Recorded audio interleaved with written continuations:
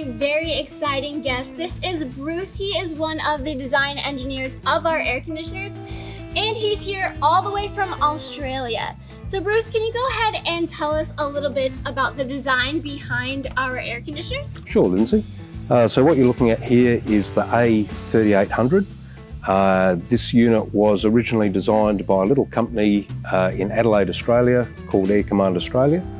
That was started by my father in 1978. So what you're looking at here is 3 or 4 decades of experience in air conditioning in the Australian outback. So why don't we go ahead and take this cover off and look into the features on the inside? Absolutely.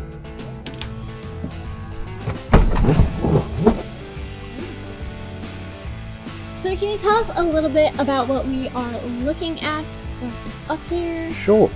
Okay, so inside this box we've got the microcontroller, and that takes care of all of the functions, all of the defrost, de-ice, timers, all that kind of thing. That all happens in there. Next up here we've got a vertical compressor, and down here we've got the reversing valve, which is that device that allows it to operate both as a cooler and a heat pump. That turns the whole thing around. Finally, over here we've got a very large, generous condenser coil, and then under the polystyrene here we've got the evaporator coil and the inside fan. Can you go into a little bit more detail about what the heat pump does and how that works? Okay, so when that reversing valve is switched around, this outside coil becomes cold, and it's actually sucking heat from the outside air and delivering it to the inside coil, which becomes hot and giving you hot air. So you mentioned that the AC is a quiet AC. So how does that work? How does this AC be the quietest, have the quieter decibels compared to our competitors? Okay, so there's 2 main sources of noise. So the first one is from the compressor, and you can see that our compressor is loosely mounted. It's actually mounted on springs. And if you just leave it on springs, it'll wobble around the place. So we've got a retaining pin there to make sure it doesn't go too far.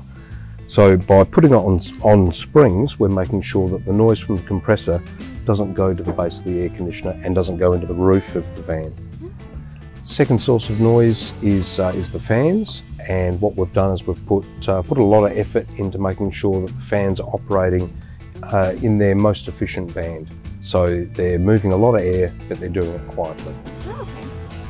So you said multiple fans. So there's 2 fans in this AC? Yeah. So there's the inside fan and the outside fan.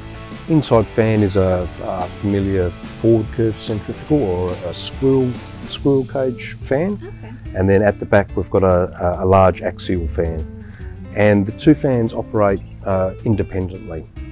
So when one's on, the other one can be off, and that further reduces noise levels.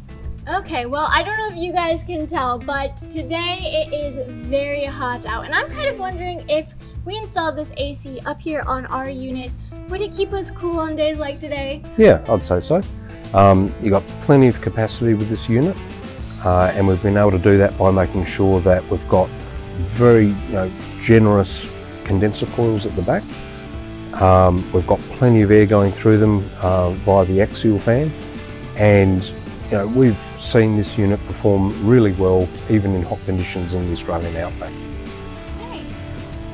Well, I think that might be all the questions I have for you. Let's go ahead and put the cover back on this AC.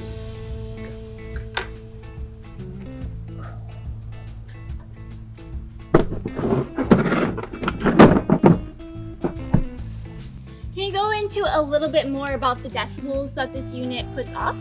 Sure.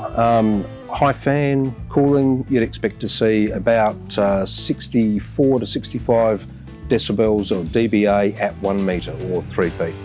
Yeah, which is appreciably quieter than lots of other units. Okay, that's super cool. And we have some units that come with a heat pump. Can you explain how the heat pump works? Yeah, sure. Well, when you're operating this in cooling, what you're doing is you're pumping heat from inside the RV to the outside. This unit has got a thing called a reversing valve. It turns the refrigeration system around, And when you need heat, what it does is it actually pumps heat from outside to the inside.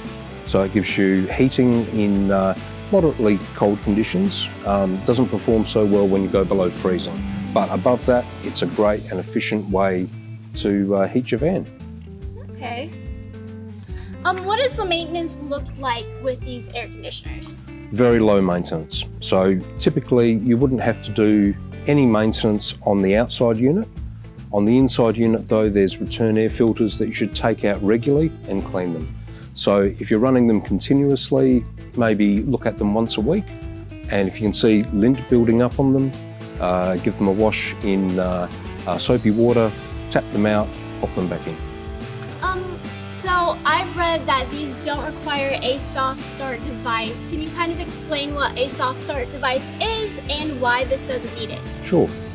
Soft start device is it's an electronic device that modulates the voltage going to the compressor. Now, if you've got a very big compressor that needs a really big starting current, that can cause problems for generators, smaller generators and inverters. So typically this unit, if you've got a good generator or a good mains power supply, typically you wouldn't need a soft start. Okay. And do you have any installation tips for this AC? Yes, yeah, there's plenty of them. You know, make sure that your roof is strong, board it up. So around the 14-inch hole, make sure it's really strong. Clean the top surface so that you can get good adhesion of the gasket. And what else would I say? When you're putting all the plastic work in, you're able to cut little holes away to make sure that the electrical cables can pass through smoothly.